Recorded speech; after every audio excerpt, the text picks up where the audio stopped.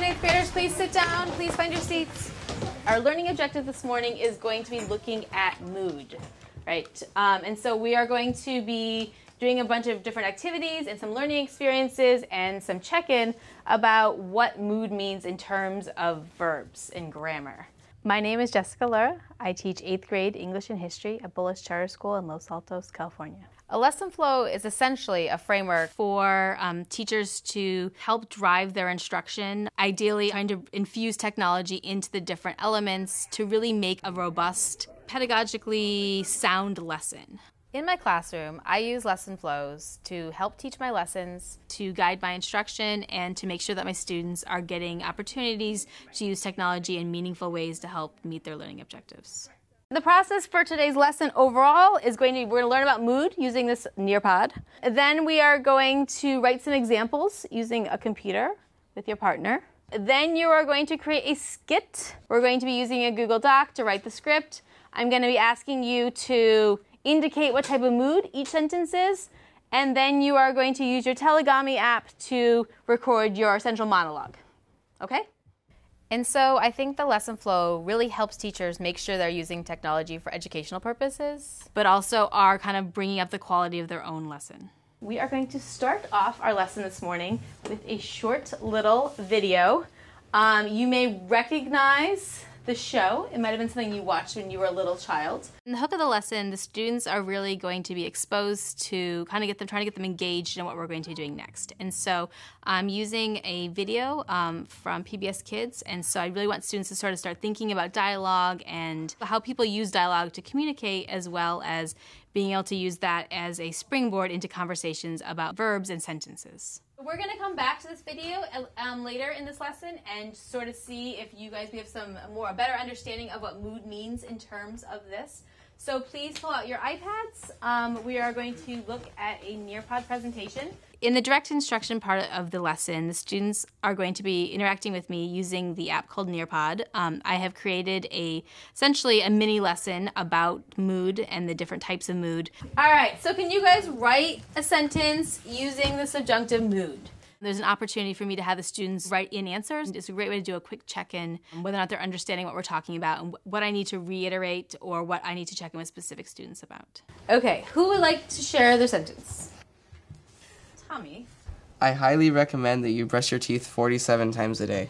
Excellent, thanks Tommy. So in guided practice, students use the website Padlet. It's an interactive wall, essentially, where students are working with partners to create sentences that exhibit different types of mood, and then they post the different sentences on the wall, and all the students can see the wall, and so it helps students who are struggling or who don't quite understand yet the different types of mood.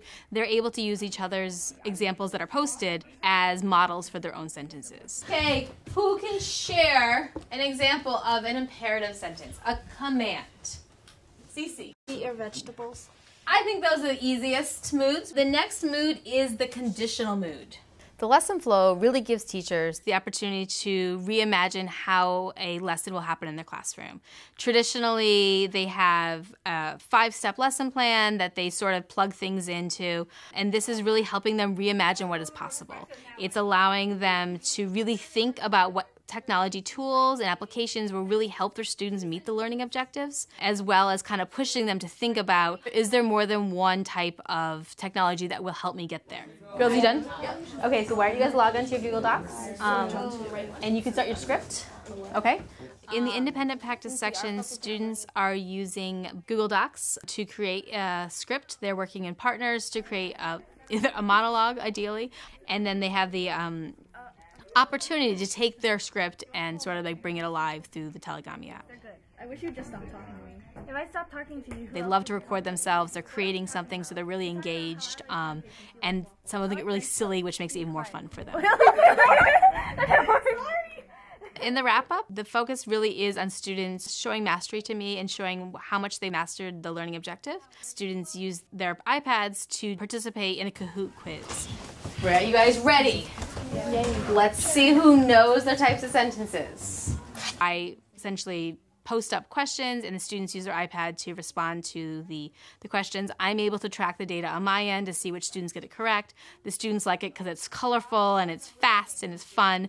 And it's a quick way to recheck in to make sure the learning objective is being met. And if it hasn't been, which students I need to follow up with. The point of today's lesson was to teach us about mood and go kind of deeper into the verb mood and show how it is connected with sentences. I think I really liked using Telegami because you could actually make your own virtual character. I like the aspect that we could customize it, but we still were like learning. And I think that because of that, and since we record our own voices saying the sentences that we learn with mood and everything, I think that it stuck with me better, and if someone quizzed me right now, I would be able to confidently answer.